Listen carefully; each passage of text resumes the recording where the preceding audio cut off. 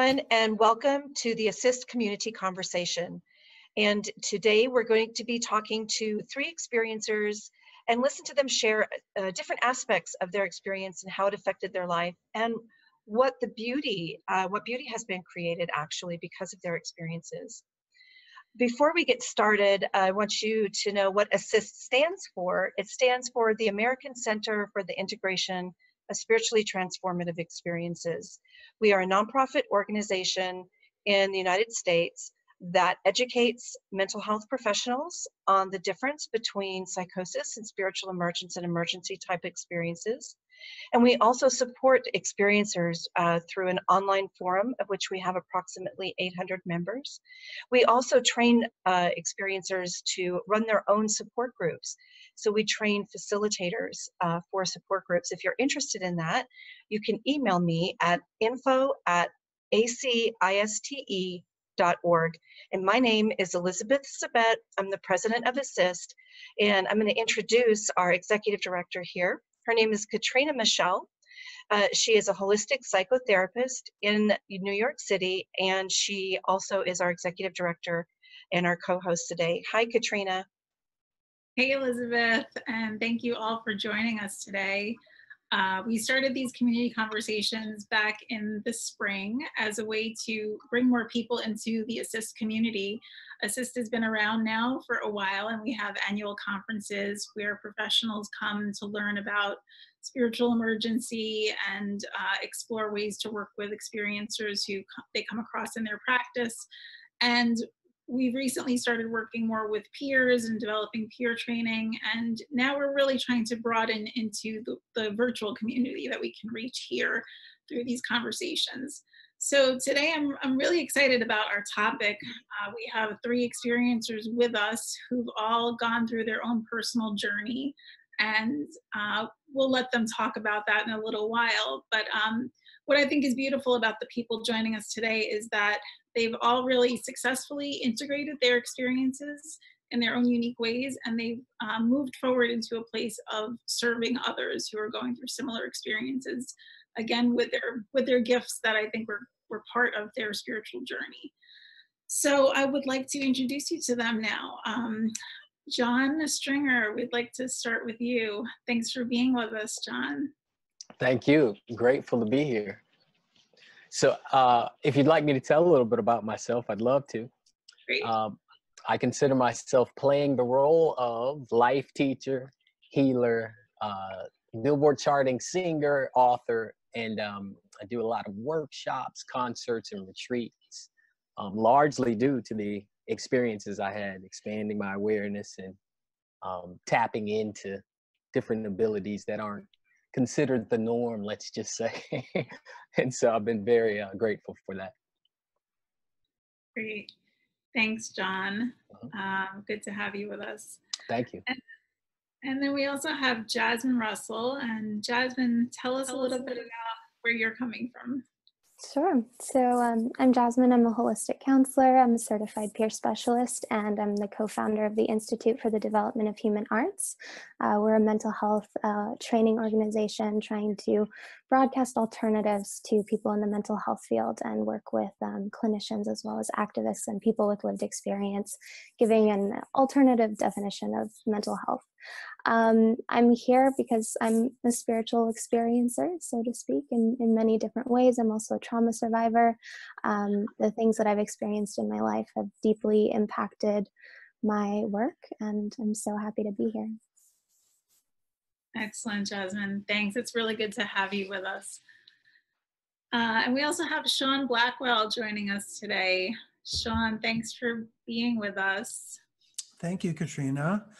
Yeah, my name's Sean Blackwell, and I had a spiritual emergency in 1996, which really sort of opened me up and transformed my life a lot. But then I sort of went back to my career in advertising and didn't do a whole lot with it for the next decade. I moved to Brazil and became an English teacher. But then in 2007, I had some nieces in my wife's side of the family who were having experiences, and they were being diagnosed with bipolar disorder. And I got very curious about the relationship between what I had experienced, the spiritual emergency, which was so beneficial, and bipolar disorder, where people are being medicated for life.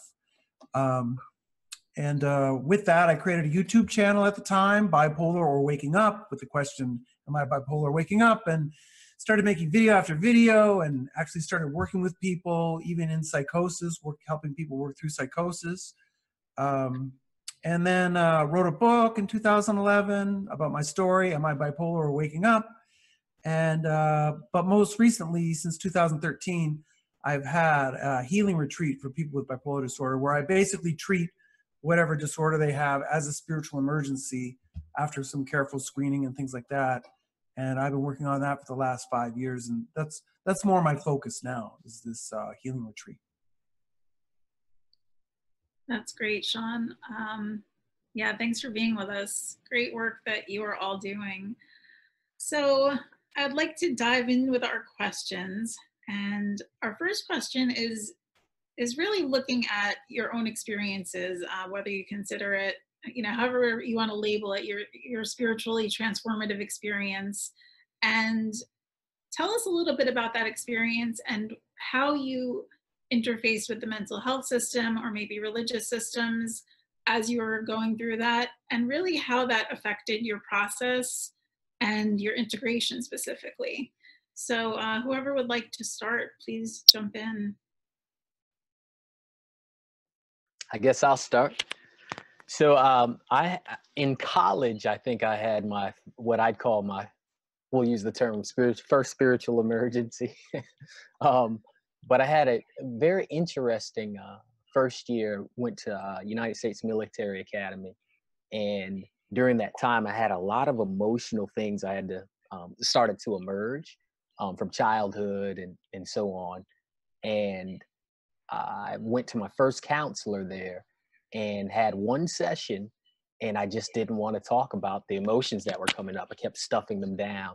And so we didn't get too personal. A lot of the emotions were from things from childhood involving my father, who eventually left the country, but left when I was about 3 or 4 years old. And so I hadn't seen him since, and all that emotion I just didn't want to deal with, didn't know how to deal with it, definitely didn't want to talk about it to a professional when he asked me questions, and was really torn. Fast forward to my second year, I transferred to Morehouse College in Atlanta, and I ended up having an experience where I ended up coming out of my body, felt all the pain first and all the shame and guilt I had in my body, went through that, and then approached this light that I recognized as Jesus, basically, because I was calling out for Jesus, grew up very Christian. And the next thing I can recall is being enveloped in this light above my body, watching my body feel shame and guilt and rocking back and forth crying, but being in this incredible love that was just overwhelming, I'll say. But the best way I could describe it is this unconditional love and light. And it took a long time after to actually recognize in words like I'm saying now that I was literally looking at my body, but I was in that light and love. It was a beautiful experience. Wrote music about it. My next encounter with mental health actually was probably 2 to 3 weeks later. After that, during my sophomore year, I had a complete mental breakdown when a friend asked me a simple question: how do you know? We were talking about the Bible and religion. I was talking about I was going to change my life. And he asked me, how do you know? Yeah, but how do you know? After my rote answers of, because I prayed this prayer and I felt it, he kept asking me, yeah, but how do you know? And it clicked. And I realized in that moment I didn't know. And I describe it as someone pulling the rug from under my feet. And suddenly paranoia, panic, everything happened. I felt like I could hear stuff. I was aware of like all these thoughts, and it was just the craziest thing. So I ran to the lobby break room, and I just sat down and rocked back and forth, started praying. I'm like, I didn't know what to do. And in all that, what felt like chaos, it was almost as if I could feel this voice come up. I couldn't quote hear it, but I could listen to it. And it was telling me to go to the infirmary, or the nurses station at the campus. So I went there, they end up let me call my mom. I'm crying, I'm paranoid, I don't know what's going on. And long story short, they had me sign myself into a mental ward at a hospital here in Atlanta for about 7 days. Stayed there for a week, recovered, was told I had a complete mental breakdown, which rightfully so, that's what it was. That was in 93, I guess. And ever since then, my journey has been to seek and find out what would work for me. And I've taken many paths through religion, went to other medical professionals or mental health professionals a couple of times to get brain scans, found out my brain was equally polarized essentially, but I didn't have all the symptoms of bipolar, which I felt like was a plus. Great, I get the benefits, but not some of the drawbacks.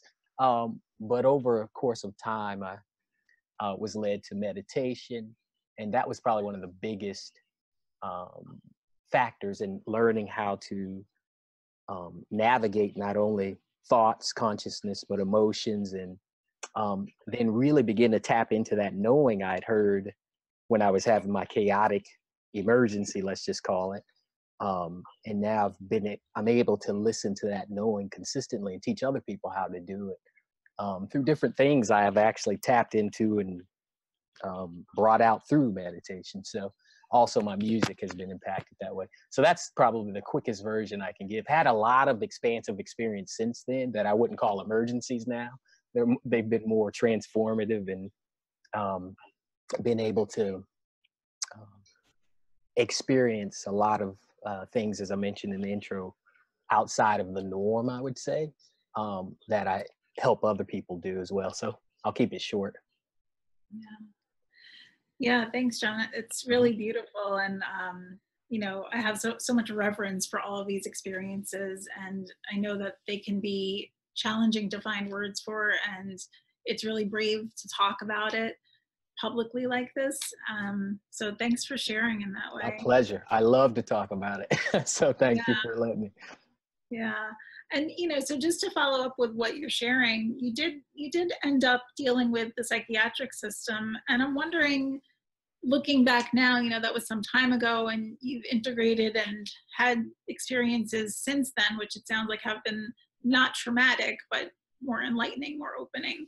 Right. But I'm curious how you feel that interface with the psychiatric system impacted your process, or whether it did at all. So in the experience that I had, that mental breakdown, the first experience, and then getting the brain tested and scanned and all of that, we were trying to find out what was, quote, wrong and diagnose it, label it, etc. And what I was essentially led to, I tried to find ways to deal with it through medication. So I can't even remember the early medications, but eventually I started using St. John's wort and some natural things to help with emotions. Because the biggest issue I was still having at the time were just ridiculous mood swings, like things I didn't understand, and wake up angry and just kind of have a hair trigger emotional state. Didn't know how to navigate, didn't know how to deal with it at the time. And so that was what I was seeking that help for later when I was getting the brain scans, etc. And I'd say the experience didn't really point me in a direction of equipping me with tools, other than, I will say, being able to openly discuss. But I think I discuss what's going on and dealing with traumas and things like that. But I was looking for something else where was more empowering, I'd say, where I could grasp what was going on. And eventually that led me to seeking meditation and things kind of outside of that avenue. So that was my experience. I wasn't aware at the time that how much those early experiences were part of my spiritual path, as far as being able to break away from kind of this conditioned, limited way of viewing the world. And I don't know if you just lost me, but my video stopped. We still hear you, so it's okay. Okay. Oh, there we go. This conditioned way of viewing the world, my past, my beliefs, and being so stuck in them, that those initial emergencies helped me break from it. It helped me really recognize and let go of it, kind of in quote crises, but a very beneficial crisis. So that set me on a new path. So I don't know if that directly answered your question, but that was, I've had limited experience and help within the psychotherapy community or what have you. Right. But I did find what I needed. Yeah, beautiful. Yeah, thank you. And it sounds like you just had a touch of contact with the mental health system, and then the Right. rest of your own journey. So That's correct. one way or the other, it was just part of the process. It didn't have a huge impact, maybe. But thanks, Right. John. Thank you. All right, Jasmine. Hi. So thank you, John, for sharing your story. So I also had a brief encounter with the mental health system, but interestingly enough, I kind of experienced my big mental breakdown while I was working in the mental health system as a crisis counselor. So that was kind of an interesting double-edged sword. My first encounter with psychiatry was when I was 17. I'm a trauma survivor. I'm a survivor of sexual abuse and incest from childhood, and at 17, I began having flashback memories and remembering that trauma. And in that same year, my best friend had committed suicide. And so it was this really, really intense time in my life. And, what I had in my brain was, all right, well, this is what people do. They go see a psychiatrist when all of a sudden their lives start to, kind of crumble and turn to chaos. And so spoke to a psychiatrist for about 15 minutes. After 15 minutes, they gave me 3 preliminary diagnoses of bipolar mania, schizophrenia, and depression, and of course a prescription for an antipsychotic. And I think luckily at the time I had enough of kind of a worldview and a different framework for understanding what was happening to me. I really felt it was such a result of the trauma I had experienced, and that what I was experiencing was a normal reaction to trauma, that I walked out of that office and said, I don't want to have anything to do with this at all. This is ridiculous. So, that kind of started my journey of trying to understand what is it that we consider mental health and mental illness. And I started studying psychology, went to school for psychology, and then started working in the mental health system, trying to do my best to kind of, make some changes from the inside. At least that was my hope, and very quickly realized that there were so many things that I felt were very ethically and morally not okay with me. There were so many things that I felt really complicit in a very broken system. And just seeing the amount of trauma in the lives of people that wind up in the mental health system, recognizing that there's so many factors that go into that. So I think that was a big part, honestly, of what led me to have this big mental breakdown eventually. And at the same time, it was at a time of year when I typically had flashbacks. I had an undiagnosed autoimmune disease. I also was working about, 24/7 on the clock. I was extremely stressed out. My body was in a really intense place. And all of a sudden, next thing I know, I wind up fully clothed in a bathtub. My friends come home and find me there yelling, screaming incantations, seeing these beings, these dark beings in front of me who I considered to be demons, and trying to say spells to get them to go away, and just kind of completely lost in this altered state.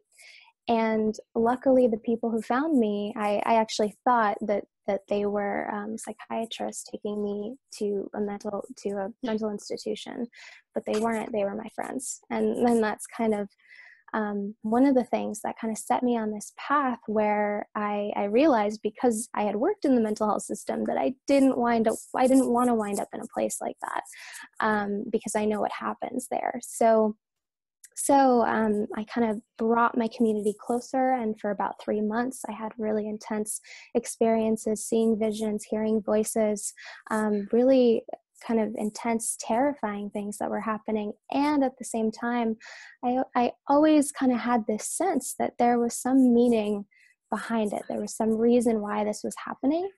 And so I'd have both, incredibly elated experiences, feelings where, I just felt so energetically expansive, and at the same time, felt almost like thin-skinned.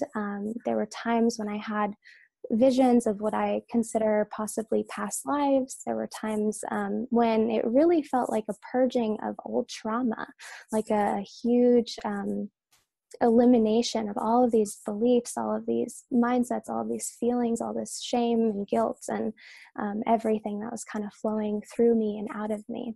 And so it kind of, there was part of me that, was like, well, maybe they're right about you. Maybe you do have this mental illness. And then there was a much stronger part of me that was, really kind of felt that there was an incredible meaning behind what was happening. So with the help and the support of my community that came around me, I was able to come through that place and really develop a completely different life from where I started from. So in some ways, I believe, as sometimes I call it psychosis, sometimes I call it a deep spiritual transformation. There's so many ways that I've kind of made meaning out of it over the years, but over the last 3 years, it really has been the most important, significant, and most amazing things that's ever happened in my life. Yeah. Wow. Thanks for sharing that, Jasmine. You certainly went through a lot, and to be able to say, that this was an awesome experience at the end of it is quite something. Thank you. Sean, we would love to hear your story. Okay. Well, as you guys were talking, John and Jasmine, I've had 4 stories that I could probably talk about, and they're all entirely different. I mean, completely different things. But only one got me hospitalized, and so I'll focus on that one. And that's really the one that sort of set me on my journey anyways. I've been sort of going in and out of depression for about 7 years in my 20s, trying to find meaning in life, trying to find meaning in work. And it led me to a self-help course that I was taking. And the self-help course was very stimulating. And they took us into a meditation of just 5 minutes to focus on your fear. And when they did that, I didn't think I had any fear. But in the middle of it, I remembered a scuba diving accident that I had had like 2 months earlier, where I almost died in the accident because I lost my weight belt 90 feet below sea level.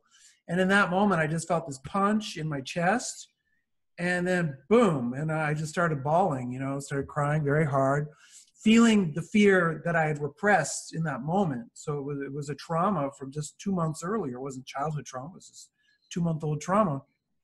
And when that was over, I realized that I felt fear just like every other human being, and that made me feel more connected. And all my senses sharpened. I could see detail in curtains I couldn't see before. I could hear things that, details, not hallucinations, like real sensory enhancement to the whole thing. To make a long story short, had a lot of insights coming up, started talking to my family about things, problems in our past, and all this kind of thing, and continued on this course until the last day of the course, where I realized that everything felt like I was in a dream. And then I thought, that's what's going on. I died in the scuba diving accident, and I've been dreaming since then. This is all a dream. And then I was going to meet God. I was going into I figured I was in some sort of what's that word again, between heaven and hell? Bardo? Bardo. It starts with a T. Purgatory. Purgatory. Let's say Christian. Purgatory. I was in a sort of a purgatory, and I had to get to God somehow, and I'm in a hotel, and so I have to face my fears. So I pee on the rug in the hotel, and then I lay down in it, and I'm just waiting to be taken away by God. But of course, it's the police that come to take me away, and they put me in the ambulance. But I still thought I was going to heaven. That was the funniest part, is I'm in the ambulance going, this is the craziest way to get to heaven I ever could have imagined. Taking an ambulance to heaven. I mean, this is really funny, right? And even at the hospital, I thought it was a spaceship taking me to other parts of the universe.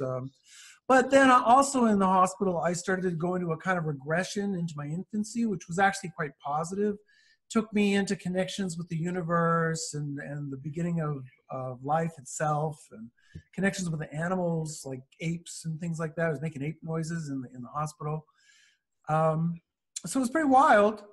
Of course, you know, I wasn't getting any sense of connection or support from psychiatry. You know, I was handcuffed to the bed. They forcibly injected me with, you know, 5 guys with their hands on me. And that was really rough. But my family was there and they were quite supportive of me. And one thing about me was I was one of those guys in high school that was like popular and top of the class and all that kind of stuff. And so when I ended up in the hospital, everybody was completely shocked. I was like the last person anyone ever would have imagined ending up in a psychiatric hospital. It was like that. And it happened when I was 30. But because my experience was so spiritual, you know, this sensory sensation, feeling like I knew things I never knew before, thinking I was going to meet God, there wasn't anything paranoid or negative in it. So I knew I was in a spiritual experience. And some preparation I had had studying Buddhism, where they teach how life is an illusion, sort of got me ready. I could sort of understand I was in a kind of another dimension, you might say. And so I could go with it. It never really scared me. And I just thought that the psychiatrists were idiots and I need to get out of there as fast as possible. So I was really lucky. My parents didn't really trust what was going on in the hospital either, and they would take me home during the day. And after 4 days, I was released. So I never really internalized that message of like, you can't trust your brain. You are mentally ill. You need meds for life. You know, those kind of messages never really went into my system. Yeah, and then it took a few months to be able to sort of get used to being around people again. And I returned to work 5 months later, and my career frustrations eased a lot because my career got much better. My salary went up 300% in 3 years. I mean, I went from like $35,000 to $100,000 a year in 3 years. It was just like, boom.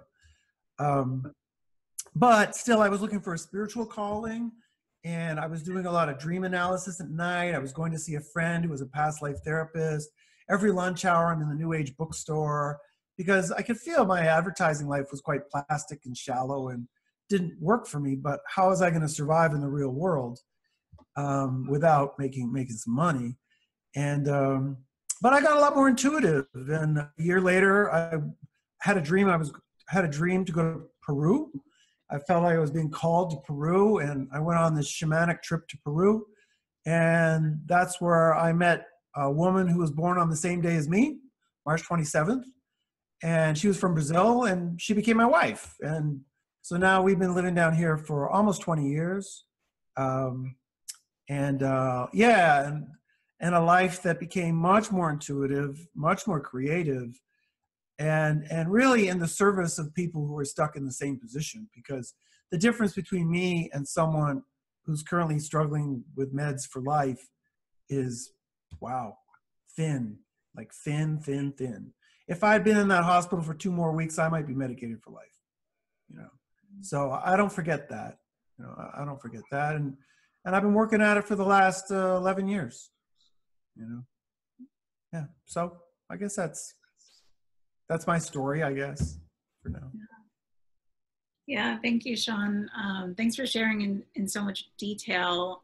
And yeah, I really think it's important what you highlighted right there about recognizing that there's a very fine line between somebody who's on med management for life versus somebody who sees themselves as kind of having this extraordinary trip through different dimensions and is opened up and transformed for the better through it. So thanks for sharing. There can be.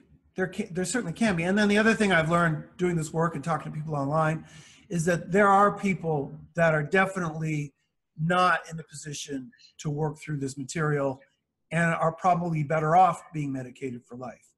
But, you know, I think that at least 50% of people could benefit, you know, who are medicated for life, benefit from at least knowing the perspective that you guys are sharing here, that we're all sharing, you know. And everybody goes through an aspect of this that's deeply spiritual, and it's still not talked about, you know.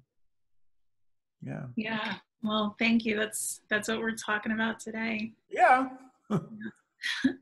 So I'd like to turn it back to Elizabeth to ask a question. Thank you, Katrina, and thanks everyone for sharing. Each of your personal stories perfectly illustrate what we mean when we talk about spiritually transformative experiences, right? And specifically in that, as a result of successfully integrating your experiences, you've built your life's work. All three of you have built your life's work around being in service to others, other people's spiritual journeys. So please tell us a little bit about this transformation, who you are, what your values and worldview are now compared to prior to, and compared to who you were and before your experience, and what your worldviews were before. So, you know, what was the transformation and before and after? I guess I'll start again. So for me, the transformative experience is continuous. Um, but I think from the early time, I went from a very narrow view, religious, conditioned view, limited view of, you know, my spiritual path, let's just say, and worldview was more like everybody's going to hell if they don't believe like me. and and the nuances and all of that I'd get into. But I grew up very Christian, from the South, Tennessee, in fact, and kind of went to a non-denominational Christian church. And so my view was very based on that. But at the same time, there was this part of me that knew in the background I was living a double life, because I was still doing a lot of the things that I deemed as, quote, sin and shouldn't be doing, and kind of hiding that and putting this other persona up. And then I'd break away from that and let go of religion completely and just do what I wanted to do. Then I try to come back, and I find myself bouncing back and forth. Hence the conversation I had with my sophomore college roommate when I was telling him, I'm going to commit, go back to doing what the Bible says, this, that, and the other. So that was kind of my view then. Thankfully, that breakdown had me experience something I hadn't experienced before, and then get in tune with this knowing that was guiding and directing me through the chaos that I hadn't recalled ever experiencing. And so through that journey, I began to, as I mentioned, once I got to meditation, and prayer was probably the biggest thing I would use, but it was a one-way type of tool where I would just say what I needed and hope for answers. And I'd get answers, but it wouldn't be something I'd like that knowing that came through. It'd be something that would happen and what have you. So I'd use prayer through this journey of transforming. And that's what led me to meditation, led me to different answers. And suddenly my worldview began to expand, honestly, through first encountering energy in a very visceral way, where in one meditation, I had what people call a Kundalini awakening or experience, but I had the energy come up my spine. My neck was locked back. I couldn't swallow, and I was really freaking out because of my older worldview. I thought maybe I was being demon possessed. And so I researched it, found out it was something called Kundalini energy or whatever. But the meditation led me to finally tapping into the knowing in a new way. I don't want to make this long, but I would see things like 11:11 and different things. I'd research that. My wife and I had all these, when we started dating, had all these synchronistic events happening. And due to that energy awakening or moving in me, I began to meditate, and I would allow that energy to just do whatever it would. And it moved me all sorts of ways, to the point where one night my mouth moved and words came out. And of course I was freaked out again, and found out that, you know, people call it channeling. But I was able to thankfully look back in my Christian upbringing and look back in the Bible to where Jesus would teach about, these words are not my own, they are from the Father. or in the Aramaic, the I am, or, the source. They are coming in. There's the Rauk, Aruka, or however you say it, that spirit that teaches all things coming through. So I had references from my old life to connect to what was happening with me, and eventually begin allowing these teachings to come through, and using those teachings for my own life. And those teachings actually took me through something very similar to the 12 Steps program, which was fascinating to me once I later found out what the 12 Steps were. So I was like, wow, 12 Steps are pretty spiritual. I didn't know. But they just went through all of that process, taking responsibility for a lot of my actions that through my childhood and on that people didn't know about, and was just guided through that knowing and listening to that knowing to change my life, really transform my life and my views. And so my views became more of, to sum it up, viewing life very similarly to how Sean was explaining it, as an illusion, but that at the essence, we are all extensions of this source. And this source energy is what animates everything. And we are all this one connection, or this oneness that extends and creates all form, all action, all thought, all this and all that. And it actually fit what I grew up hearing or seeing is quoted as the teacher Yeshua or Jesus taught, that we're all one, and this, you are not of this world, and all. So it was pretty fascinating to expand my view. Didn't eliminate some of the fundamental things I learned growing up, but it really expanded on it. And I was able to let go of things that didn't work for me anymore, and begin to also learn how to navigate the emotions and the beliefs I'd created that were really creating blocks and tension and resistance in my body, in my emotions, and in my life. And begin through that, what I call alignment, this meditation that allows me to align with that source. My awareness began to expand and begin to access abilities such as kinesthetic abilities to cognitive abilities to know things, but also to feel things I didn't feel before, and navigate them in new ways, and even bring through different frequencies that allowed shifts in harmony in my life. And so all of that I've used to assist myself in navigating life, sharing with others, but also to create things such as music. My last 2 solo albums were all created that way. Some of my old rock band stuff was created that way too at the end of that, my band days. But all of the new material has been just brought through that way. So the frequencies, the language in it.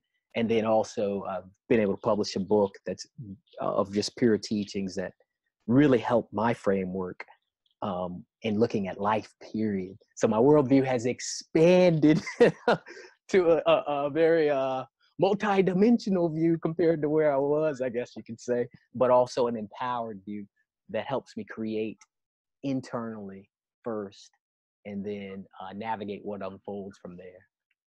That's absolutely beautiful, John. Thank you. And it's interesting to hear how you were able to go back to the faith of your childhood and the roots, and find those truths in a more expanded way in the Bible. I think that's also very beautiful. Thank you. Thank you.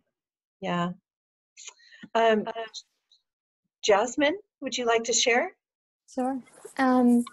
Yeah, it's interesting looking back on the person that I was before this experience, because it's almost somebody that I don't really recognize so much anymore. But I mean, essentially, my view, my story about myself and my life ended with trauma survivor.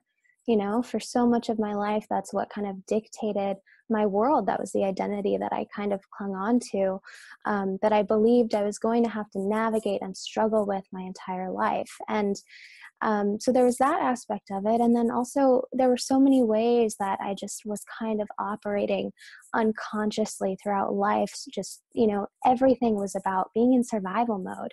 I didn't know how to rest, how to take care of myself, how to listen to my body. I was always I grew up Catholic, but I was always kind of more interested in earth-based magic and spirituality and things that weren't necessarily Judeo-Christian in culture. But and I had always kind of been around spiritual counselors. So I had that worldview, and I had been, practicing intuitive development for a long time.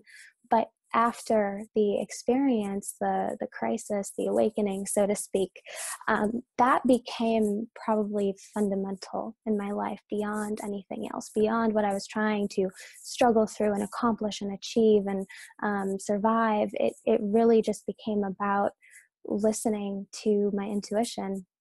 And so post the breakdown, for me, integration was really much more about making the kinds of life changes that I needed to make in order to become the person that I knew I was supposed to be. And those life changes were pretty dramatic. I was kind of single-mindedly before living this life, living in New York City around all this chaos and just like I knew I was going to work in the mental health system for this many years and then go on to do X, Y, and Z. I had this very clear-cut story. And next thing I knew, I was moving to Woodstock to be around trees, moving away from people in a place where I could experience life in a very different way.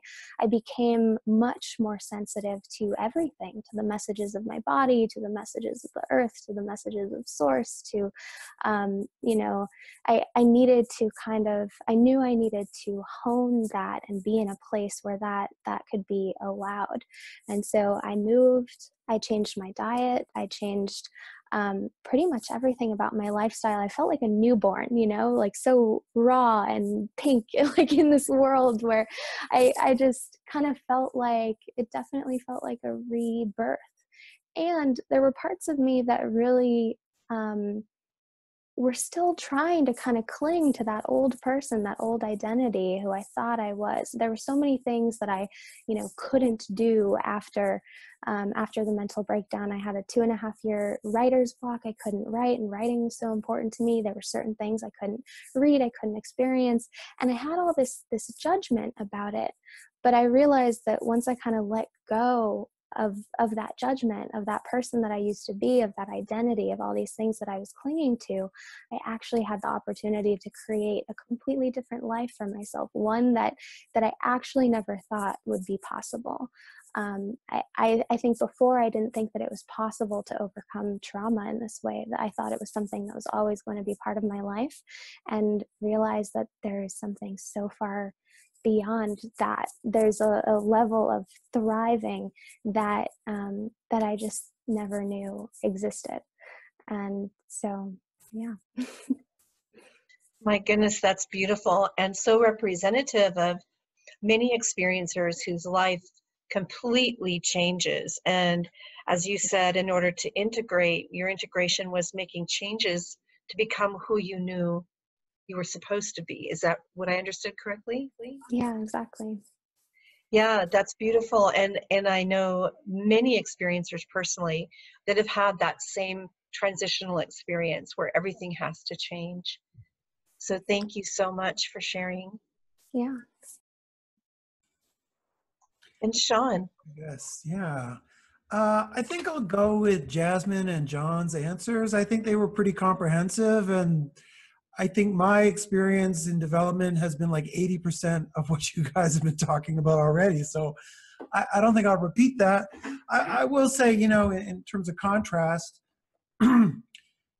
right now, my main work is I'm a certified holotropic breathwork facilitator with Stan Groff's Groff transpersonal training, which, the intention there is to help facilitate people go into spontaneous or to non-ordinary or holotropic states in the service of healing trauma and things like that. That's what I'm working on. And I've taken, for my retreat process, some modifications are needed. So I call it bipolar breath work instead of holotropic breath work. And I spend all week not only guiding people into, these non-ordinary states for healing purposes, but also going in there with them.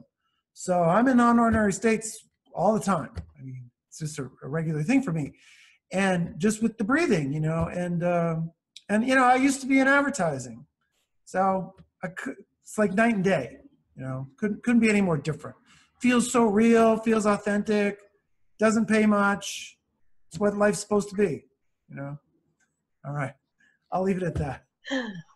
Thank you so much, Sean. I love that.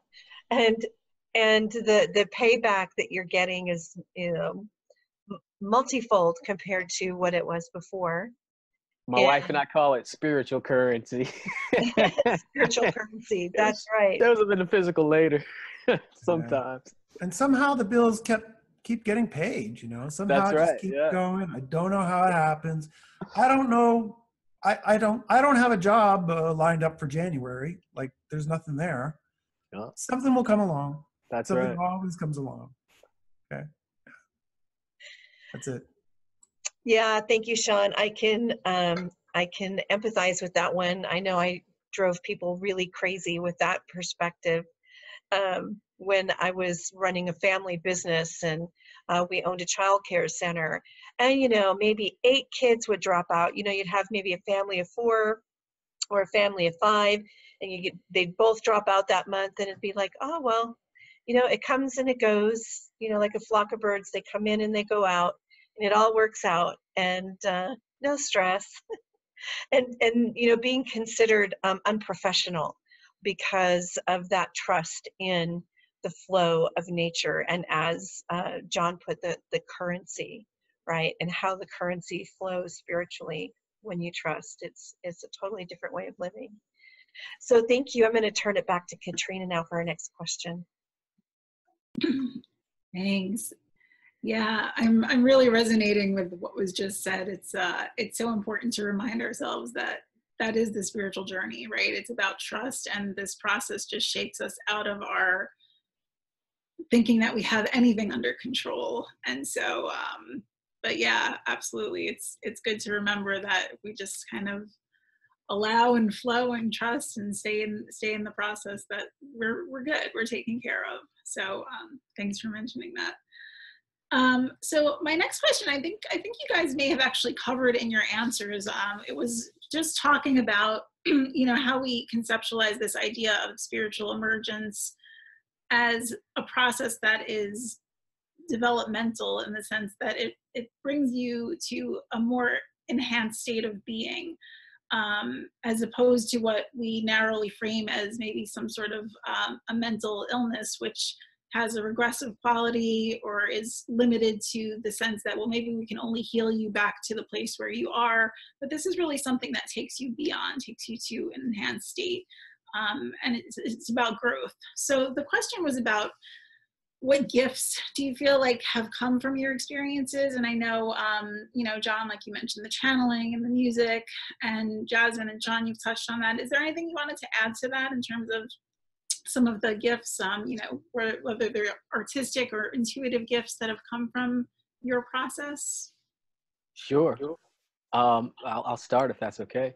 The intuitive abilities have been beautiful, in that listening clearly to that knowing that I talked about allowed me to expand and give me a framework for, I guess, navigating consciousness, in a sense of accessing what, through that meditation, I call aligning with source, through our inner being or what have you, but then also being able to expand out into other, for lack of a better word, people call them guides, angels, etc. That was my first guidance, was coming through them, and they were teaching me how to align with source directly to bring that through. And then that was the next stage. Then I began to expand into being able to expand my awareness and assist others in not only getting answers, but in also finding out what's going on within their, let's call it their soul's blueprint, or their energy, as well as things in their physical, the appearance of the physical things that are going on. So was fortunate to be led to Bali to a transformative workshop where in the mornings I would lead meditation, co-lead meditation, and this wonderful master intuitive teacher came to participate, gave us all readings, nailed things like what was in front of my house back in the States. She lives in Canada, so there's no way she could have known. But like literally what was left, like the bicycle and the scooter and all this stuff. So it was very validating that, okay, this is the real deal. Then would talk about my daughter, who she didn't know I had a daughter, and the exact issue that she and I was dealing with and what I needed to do to transform that. I got back, used that information. It's totally transformed my relationship with my daughter, my middle daughter, but also developed a relationship with that teacher. We formed a online community where we teach people intuitive abilities, everything from aligning with source to expanding your awareness, releasing what we call blocks. These blocks are often the things when we go through emotional traumas, there's some sort of energetic block often created, whether it's a belief about life or resistance about what was experienced, some sort of judgment, but we usually call it a skewed perspective. So we teach how to uncover these skewed perspectives and allow that inner knowing to help release them. So those are other abilities that came through, but really tools to help people let go of the stuff that doesn't work anymore, that's causing these cycles of suffering, and creating things that people would call suffering, which I don't judge as bad anymore.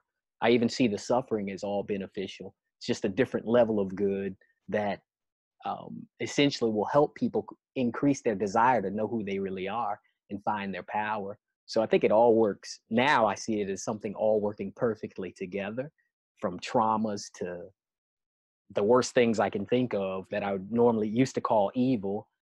I've now been able to access levels of consciousness that have helped me integrate. I like that word, integration, with all the frequencies we create and the levels of meaning that we create, and allow me to choose things that work better, and then helping other people do the same. So that's probably in a nutshell some of the other things that I was able to access through this journey. Yeah, beautiful. Thanks for expanding on that. Yeah. Really, really things that many of us don't ever understand until you directly experience it. So I'm so sorry. One last thing I meant to mention that Sean reminded me of. He mentioned the shamanistic journey. I love shamanistic journeys and ceremonies, and got to participate in some wonderful sacred ceremonies due to the guidance I was receiving. And so that's been another level of the journey for me. Things I would have shunned and never done when I was young and very limited in my view of what was acceptable or right and wrong. That knowing led me to those things, to expand and experience just amazing connections and oneness, and kind of amplifying that understanding of what we are, and but experiencing it, making it real in the experience, or realizing it in our actual experience. So yeah, I failed to mention that, and I'll stop there. yeah, no, that's wonderful. And I think that's so important to mention, that, you know, being led to find the communities and the teachers that can help us on these paths, that, you know, our culture doesn't necessarily have these resources out there for all of us to see, but, you know, when we tune into what we really need, we can start to do the research and find what we need. So thanks for bringing that up. Sean or Jasmine, anything else you wanted to add to these questions about gifts of the experience?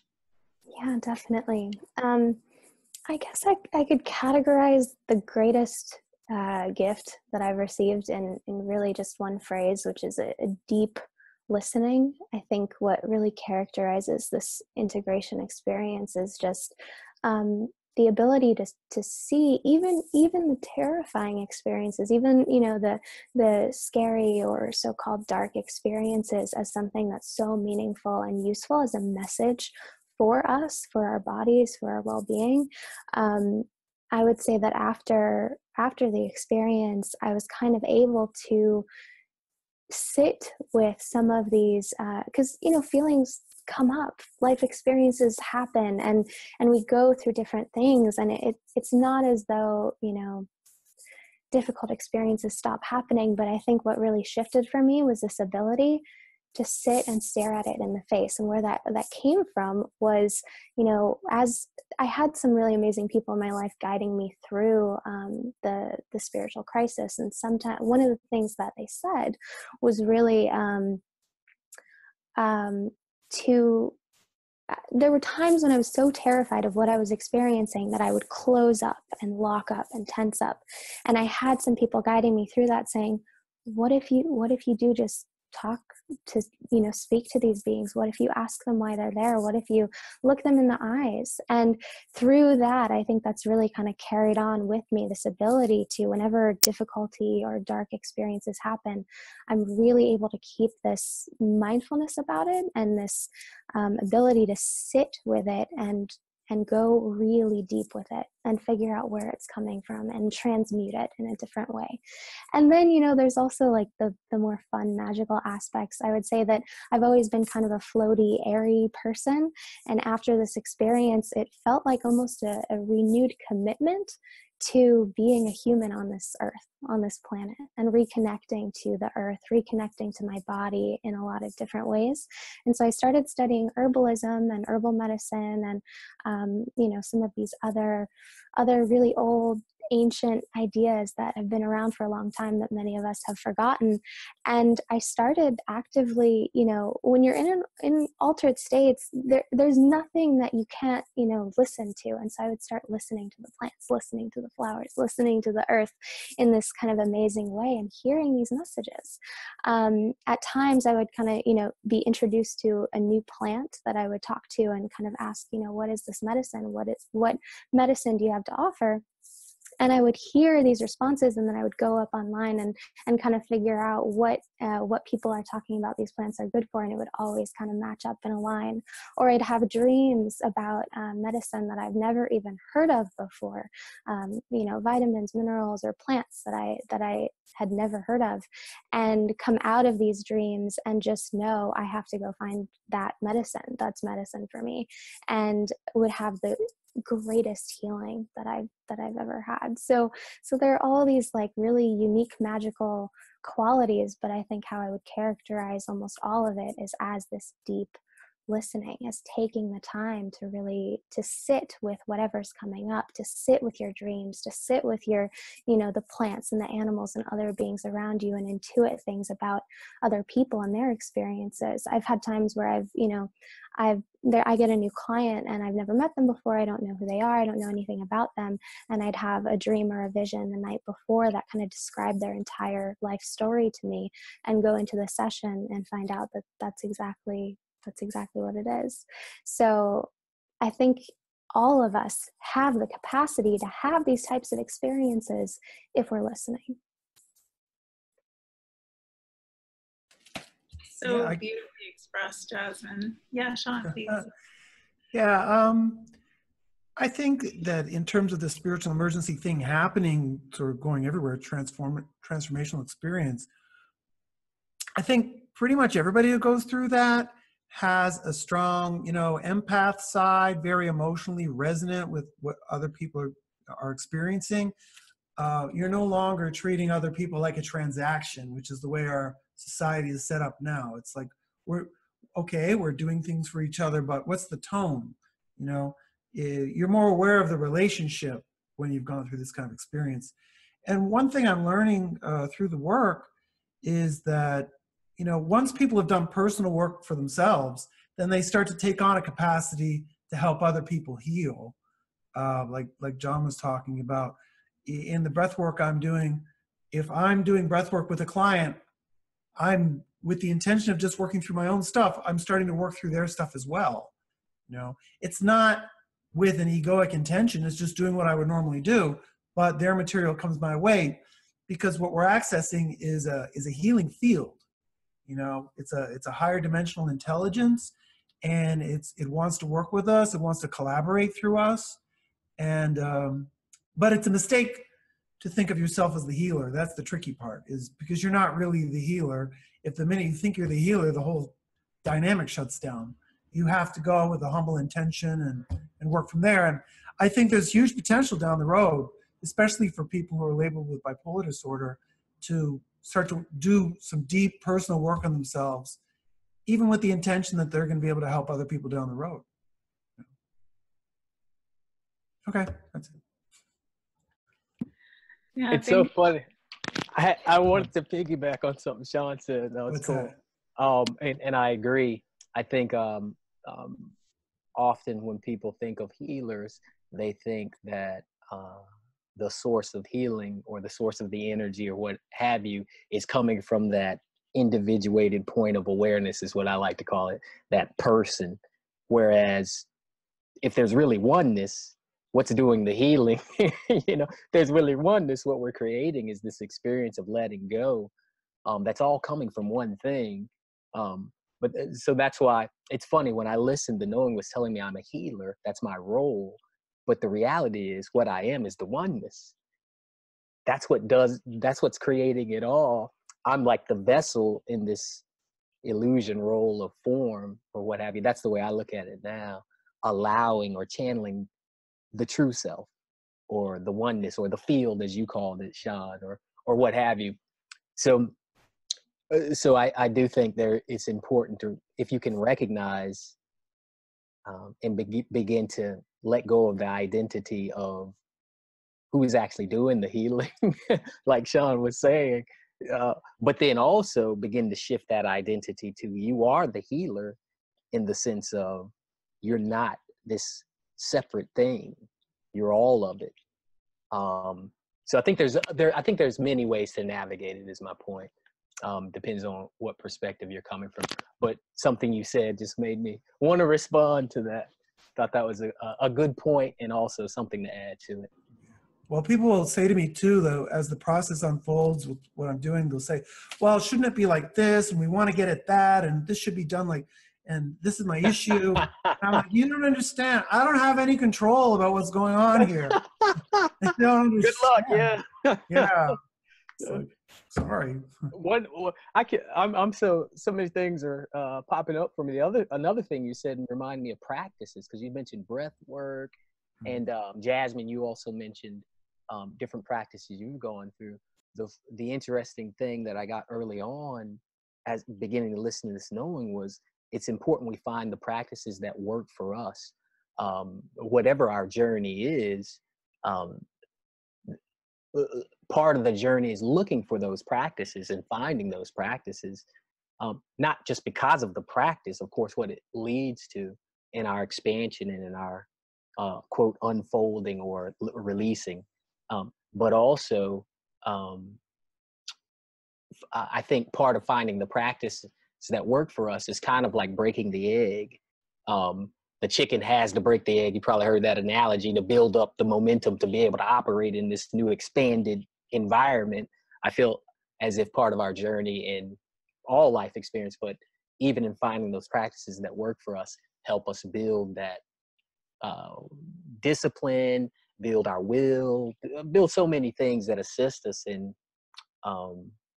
what I look at as, one, shifting our identity to one of oneness, but secondly, letting go of the things that are limiting us, so we become more limitless, and then also accessing our power, taking it back, so we can create from a new place of empowerment versus feeling victimized or subject to some uncontrollable forces. To an extent, at one level of consciousness, yes, we're not in control. But then as we level up, as I like to say, and expand into higher levels of consciousness, we start to find out that who we really are is not this limited thing we thought. And in fact, we can trust life because we're actually the essence of all of it. So technically we are in control.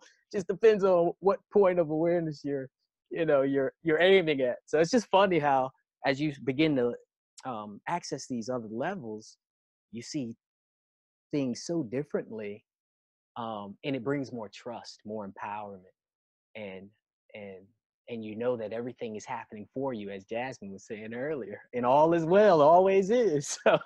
So yeah, I'll stop there. Yeah, I want to piggyback off of that. The idea, I think we have this cultural idea that healing is something that happens to you, like you said, Sean, and I think so much of healing is not even necessarily, anyone providing knowledge, providing the methodology or whatever it might be. It's really just being able to sit with another human being with what they're going through with total acceptance and non-judgment, and providing that type of space so that people can learn how to look inside, because we really have so much conditioning on how to look at ourselves with judgment, how to look at ourselves with pathology, with criticism. And I think so much of what we consider healing is showing people that, if I can look at you with love, and if I can see what you're going through as something that's meaningful, and help you find whatever that means to you, however you want to understand what you're going through. That's where the healing happens. It happens, within relationship, and it happens within that person, because each person has this incredible capacity to heal. It's not a transaction, like you said. Beautiful. Well, there's so much wisdom on this panel. I'm just thrilled with it. I'm kind of impressed. I'm sorry, what was that? I'm kind of impressed with you guys, by the way. Yes, Likewise. The oneness is impressive. So I have one more question, and then we have a few questions from people here attending. And my question is simply a curiosity based on what the subject of my dissertation research was, which was how did resistance to this whole process come into play throughout the course of your spiritual emergence? If resistance was there by yourself, by others, and whether or not there was something there for you, some understanding about the role of that. If there's anyone that would like to speak to that. I can definitely speak to that. I had a lot of resistance, but also I think at the same time, what created the conditions for that type of spiritual breakdown was resistance in the first place, was resistance to listening, to, opening up a new life path. And so in some ways, I feel like our minds, our bodies, spirit, everything, like, there's nothing you can do to run or to hide from it. If you're not listening, your body is going to give you those messages. It's going to tell you to slow down. And so I feel like also, as I was going through, the really intense aspects of the emergence, meaning, like really seeing beings right in front of me, or hearing voices, or these really kind of intense, terrifying experiences. Like I said before, my instinct, my inclination was to tense up and to cover my eyes and say, no, I don't want this to happen. I can't see this. I don't want this. They can't get me. And like I said, I already kind of had some interaction with spiritual counselors who kind of taught me, protection, energetic boundaries, things like that. And so I had this tense, this hardening almost of the experience.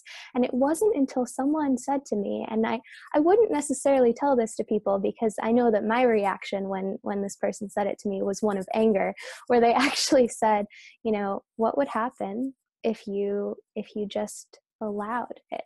What would happen if you just surrendered to the experience? And in my head, I was like, you must have no idea what's going on with me if you think that that's the best thing for me right now. You must not know how terrifying this is.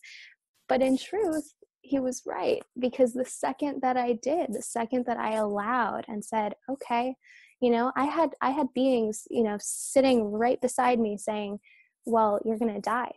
You're going to die today. And that's such a hard thing to say. well, okay. But once I did, once I, responded to those messages with, well, okay, show me what you want to show me. Tell me what you want to tell me. I'm here, I'm listening. I'm not shutting the doors on you anymore. That was the moment when everything changed. That was the moment when, I was able to see the light at the end of the tunnel when they kind of, left, and I was left with this opening, this new path.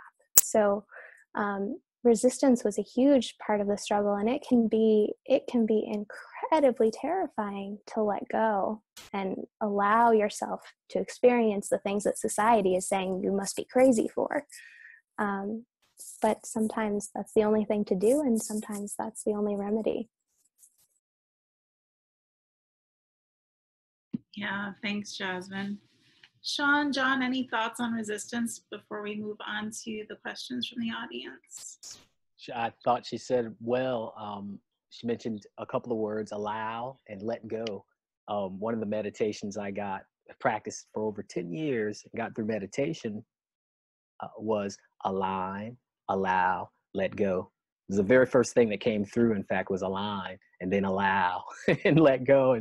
And so that's really the process I've been using for resistance, both externally and internally. Even in fact, when the emotions come up, Jasmine thought what you said was perfect.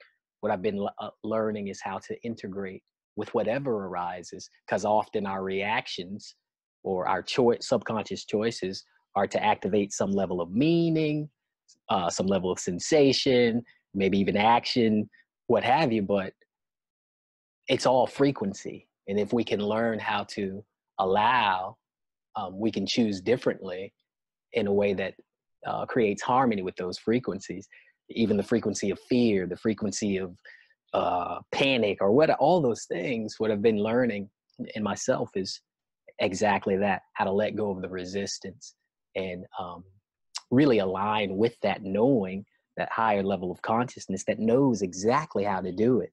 And it comes through in ways both energetically and intelligently beyond what we would normally recognize. So yeah, that's all I'll say about that. Yeah, I guess I'd just say, yeah, the resistance can come in terms of ideas or thoughts. Like, I stayed in a job that I hated for years because I had this idea in my head that don't leave a job until you have a job, which was ingrained in me from when I was young, because it was all about survival. And my first real transition happened when I just quit a job and said, I don't want to be here anymore. And that was that. But then there's also emotional issues where certain feelings that you have are not appropriate in certain situations. And then just allowing that to surface can be very scary, And I might seem all okay today, but I'll tell you, I've had a rough few months. I've been in a bit of a crisis, a spiritual crisis for the last 2 months, really. Not a psychosis, not something to get you hospitalized, but it's been very emotional, very, very strong on the emotional dimension, and scary at times, and very scary, involving thinking I'm going to lose people that are extremely close to me if these emotions are allowed to surface, So, yeah, it can come in a variety of forms, and it can hit you, I think, at any level of your development. I would consider this to be like my fourth spiritual surge, you might call it, transformational thing. 4. I mean, 4 times my life has been turned upside down. You might put it like that. But it's working for the better. I mean, now I know. It's like when I go into these things after the experience, it's like, okay, just stick with it, ride it out, go into it, and you're gonna come out the other side, And you don't know that your first rodeo, you might say. You don't know that. Thank you, Sean. I really appreciate you sharing so vulnerably. Elizabeth, I know we have some questions waiting from people on the call. We do. The first question, we have quite a few actually, so I'd like to get as many of these in as we can. They're really good. The first one is, what are the best ways you've found to hold on to your experience, truth, and your new paradigm in the midst of living in a world that does not believe in STEs? Who'd like to take that first? And again, make them I'll, brief I'll go quick. answer. So, Yeah. so I've been more learning to not hold on to where I'm at and any perspective that comes through, and that's been more helpful than holding on because it keeps shifting and expanding. And from what I see, each level we go to, we get this expanded view that builds. So if you try to hold on to something, it creates resistance in of itself. It creates that attachment or resistance, and you end up in a cycle of suffering you don't want to be in. So being able to let go, I think, is a big part of the journey. So you can continue expanding to whatever next levels for you. I guess I'd say that, and I agree with John, you know, to keep going, there's always another place to go. You don't want to stay too attached, but sometimes you're sort of between ideas. You know, you've got your ideas that you used to think about over here, and then you've got these new ideas and new ways of seeing and perceiving that you're sort of tapping into, but you don't quite have a hold on it. And in those moments, we tend to turn to our families and friends for understanding, conversation, and support. And it ain't happening because they're in their model, they're in their box, and that's where they're going to stay. So particularly where, and for now, they're going to stay there for now, particularly when people are dealing with issues related to, you know, disorders, mental disorders and things like that. People are very closed about these ideas. So I encourage people to find the open door, look to share your experiences, your new insights and things with people who are curious and listening. You know, it doesn't have to be your parents. It can be your odd artistic aunt or something. It could be the guy at the barista at Starbucks. You know, find someone who really resonates with what you're saying. You know, I would love to sit down and have a private conversation with everybody on this call. You know, just to bounce ideas around and do that. And I can't say that for everybody in the condominium I live in. There's no way. You know, I have people like living here in my apartment that I'm quite close to. I've seen these people for years, and they don't know anything about me because they're not ready for that. You know, they're not ready for that. So we talk MBA. You know, that's what we do. That's it. That's great. Talk MBA. I'll talk MBA with you too, as well as all the other experiences. Jasmine, did you have anything to add to that conversation? How do you manage that in a world of people who don't believe? I mean, I think John and Sean said it perfectly, but I guess I would add another level of that is, you know, not just finding certain people or friends or community, but also that can be done through activism, and that's really how it was in my life. You know, this experience happened a few months after. I was like, where are the people that are fighting for shifts in the mental health system? Where are the people that are, you know, interested in being part of a new way of thinking about mental health and a new way of thinking about spiritual experiences? And so that led me on this completely other trajectory. Find your people, find people who are kind of working towards the same goal as you. And through that, you know, once I did that and started doing some grassroots organizing and activism, I also wound up starting a nonprofit and starting the Institute for the Development of Human Arts. And now this is another hub, same like Assist. You know, these are hubs that people get kind of attracted to, and this is how you gather and you keep working towards a shared goal. Thank you. That is so very true, isn't it? When we're ready to go out from that place of our new birth, the place, the new tribe, the new activism organization will show up in your field of awareness. That's right. We have another question. They would like to know, has any of y'all's relationship with organized religion changed? And I know John and Jasmine have spoken to that briefly. Yeah, I'll just reiterate mine is not only changing, making connections to my upbringing and the teachings there, but after a 10-year break away from religion, I end up guided back. So now I speak, hold workshops, and teach at all sorts of spiritual centers, from Christian to New Thought to Unitarian. Anywhere I like to say that love is welcome, I'm there if I'm invited. So do a lot of speaking and singing and workshops in those communities. And then I see all of them as paths. If you find what works for you, who am I to judge or stop you if you're actually experiencing this love and this intelligence and this connection? If it works, great, you found what works. I'm not the judge of that, you are. So to me, it's about if you can find it and it works for you, go for it.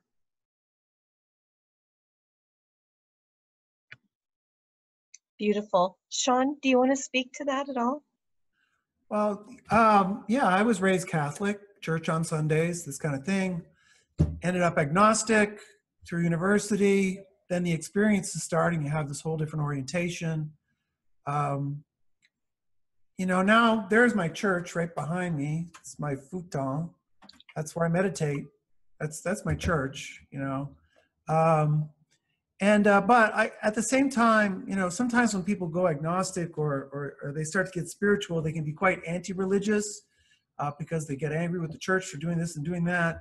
And depending on where a person's at, I might suggest that they try and find a religion that works for them. I think some people at certain points of your life need more structure, need more leadership, and the people who come to me, if they're looking for leadership, they're not really going to find it. They're going to find a coach, but they're not going to find a pastor. I'm not going to tell them what the answers are. They've got to sort of find their own answers. So that's a big difference between, I think, what a lot of people in the sort of spiritual movement or New Age spirituality are doing. They're sort of looking to find their own answers. But at some point, it's better for some people to have leaders who are telling them how to think at certain points. That's my opinion. Till you're ready to think for yourself. Thank you, Sean. That's a great perspective, and I appreciate the perspective of levels of psychospiritual development being brought in to the picture here in this question. And that is true. There are times when we feel like we do need that in order to stay safe, and that safety is experiencing safety is a very important part of the psychospiritual developmental process.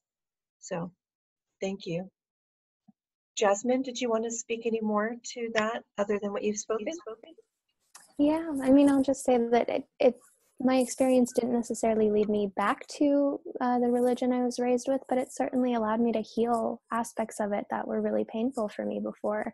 And now I'm able to appreciate it in a different way, even if it's not something that I necessarily follow. I think there's so many ways that we can get creative with our spirituality. So, yeah. Thank you. And in my work with experiencers, I have found that to be very true. The perspectives that all of you have mentioned is that there is a healing from their faith of origin, from their family of origin, and an appreciation and a respect even that they didn't have before once they've had some expanded healing happen. We have another question.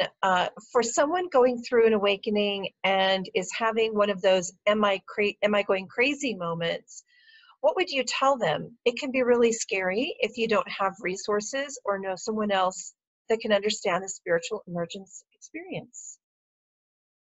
Who'd like to open that? Looks like I'm first again, huh? It's like hitting the buzzer. So that's an interesting question, and I think many of us can relate to going through these experiences and wondering, am I, quote, crazy, or is something else happening here?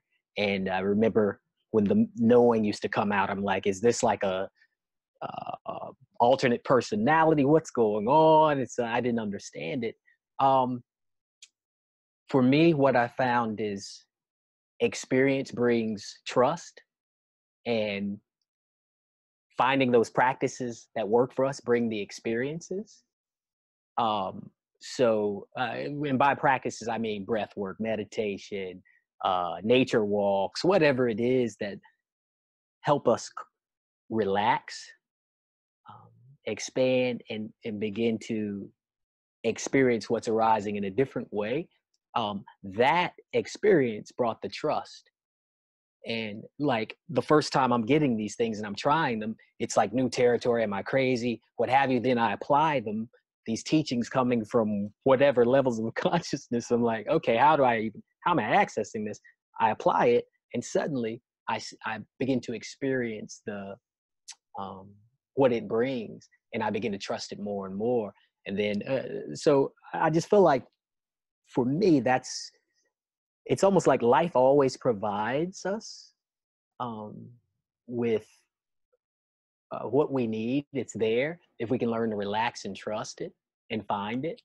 It's just finding those things that help us do that, the tools. I feel like that's where, like in psychotherapy and in any practice, from religion to life coaching or whatever we're doing, a lot of people don't realize that they can actually find these practices that help them begin to tap into that knowing, or begin to align with that mystical power that religions call all kinds of things, but then to begin to actually experience it and go beyond just belief.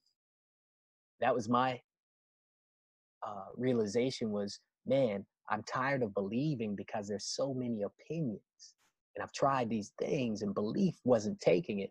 But like that teacher Yeshua taught, to know the truth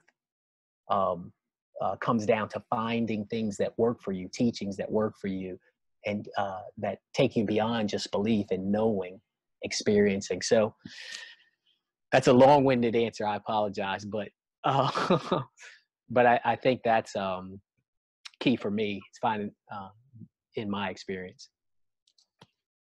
Beautiful. So we just have time for one more question, and this question I'm going to throw out to Sean. It's a question to Sean specifically. Does being on psychotropic medications limit one's experience with the holotropic breath work for bipolar that you do? Could you please explain holotropic breath work?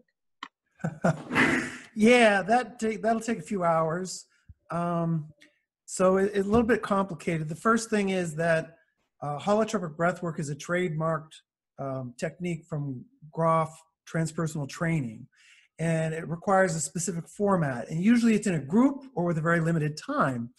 And in that format, it's not recommended for people with disorders because it can bring up trauma that those sort of settings are not very good for. That you need a safer setting for someone who's probably dealing with deeper trauma.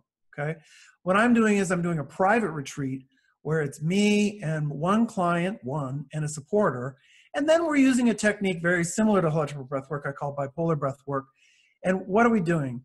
Well, even calling it breathwork is a bit of a joke, to tell you the truth, because when people have had these non-ordinary experiences already in so-called psychosis, or they've had bipolar experiences, most of the time we put them in a padded room, like a safe room with a lot of mattresses on the floor, maybe a couple on the wall if we're lucky. And we have another facilitator with me, usually a woman or a female supporter, so there's a male and female energy. And then the first thing we do, like Jasmine was saying, we just stay with them. We just sit with them. And we ask them to just get as comfortable as possible. And we'll just, that's the first step. And usually when that step is in place, the healing starts. That's the crazy thing. People go into non-ordinary state spontaneously in that moment, and we just have to sort of ride it out and see where it goes. When I'm applying more of the technique and bringing more intensity, we're playing intense music, usually strong drumming in the beginning. We're asking the person to breathe, like something like that. And we're encouraging them to express themselves. And that means through movement, through their body, whatever their body wants to do, and through vocalization. It doesn't matter. So there's this moving, there's this gyration, and that's how people are getting in touch with this healing field and how the healing field unfolds. It was a long process to realize that actually the medications did not get in the way, because in Grof's work, he was kind of anti-medication, saying the medication was getting in the way. And then we learned, and I learned from other facilitators, that it doesn't get in the way. However, what can get in the way is if you've been medicated and diagnosed with a disorder for a long period of time, like 20 years, for example. Because if you've had a 20-year disorder, your worldview can be quite guarded. And then all of a sudden, I'm asking someone to come in for a 1-week retreat, and everything is about letting go and expressing yourself, you know, and you haven't let go or expressed yourself in 20 years, you know.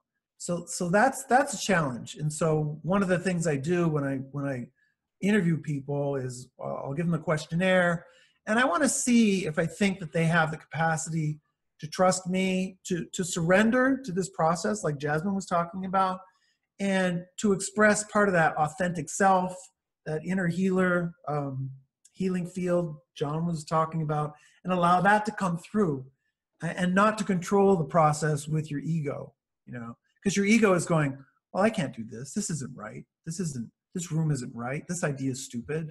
I'm not supposed to, I can't put my arms over my head and just do this without a reason. It's dumb. You know, so there's a lot of blockages that can come in the way, you know, with people. So got to pay attention for that. But the meds have not been as big a problem as I anticipated, which has been very encouraging. You know, one of the clients I worked with this year, when I worked with him, he was on 5 medications, you know.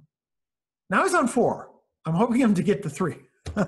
But, you know, that's a lot of medication, and he had a very strong retreat. So I'm not worried about the meds. And I guess going back to the previous question, how to handle these, any advice for these shifts people are going through, I would say don't let the meds get you down. That in the world we live in today, getting medicated is kind of the least worst answer that they have at this point. And you can be medicated and have an experience that's spiritual at the same time. You don't have to deny the spirituality because you're medicated. It's not like, well, I have a mental illness and I need medication, or I'm having a spiritual experience, so I don't need medication. You can have a spiritual experience, completely valid, just like any of us have had. And because you can't stay grounded, you have to take some meds, you know? So for a lot of people, I'd say, you know, medicate and meditate. Don't throw the baby out with the bathwater. You know? All right. Can I also piggyback on that for a second? I want to say that I love what you said, Sean. Thank you. And I also want to mention, you know, going back to that question of what do people do in these experiences, you know, the first thing I would say is nobody should do it alone. And sometimes people are in need of really deep, really strong, catered, supported care. And that's not something that, you know, a couple of friends can always provide. We actually need services that are available to everybody, because there's so many people that wind up in the mental health system that don't have the money to access, you know, a lot of these different methodologies and these amazing resources that we have that just never get available to people that wind up in the mental health system and become institutionalized from day one. And there are models that exist, you know, just throwing a few out there. There's Hearing Voices Network in New York City, and there's Soteria, which is a peer-based like respite center for people who experience, you know, first episode of psychosis. And there's the open dialogue approach, and there's so many things that are out there, but not enough people know about them. And so I feel like, you know, we kind of have, you know, the spiritual stuff over here, and then we have the mental health stuff over here. And I don't believe that they have to be separate. We just need to create more access for people to have the services that they need. Thanks so much for closing with that, Jasmine. I think it's important to remember that, you know, that's what we're all here for. We're all here exploring and looking to generate conversation and ultimately resources for experiencers to go to, and how to merge these resources that are existing within our existing systems and give people alternatives. So thanks for bringing that up. And unfortunately, we do have to wrap. It was such a beautiful conversation, so rich, and everyone has so much to share. And we do have questions we couldn't get to just because of time. But of course, there are many more ways to continue the conversation here. On our website, aciste.org, assist.org, you can find out more information about our Peer Experiencer Forum. You can look back on our YouTube channel for other similar conversations and topics that we've explored with similar panels to the one here today. And of course, we have our annual conference. We're looking at Atlanta, Georgia for fall 2019. What year is this? Yeah, that's next year, right? And we'll have those dates finalized in the next week or so, so look out for that. And we'll be doing another call like this next month in January, so keep an eye out for that. And when we post this to YouTube, we'll have everybody's websites and information there, so if you want to reach out to anyone directly, you can do that. But in the meantime, it's assist.org, ACISTE.org. And if you have any questions for us directly, you can email us at info@assist.org. Thank you again to all of our panelists and all of the attendees for logging on and being with us here today. And again, I'm sorry we couldn't get to all of the questions. There's just so much here that needs to be said.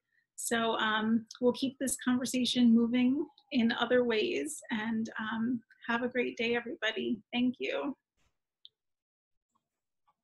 Thank you. Bye. Bye-bye, everyone. Thank you. Bye. Bye. Bye-bye.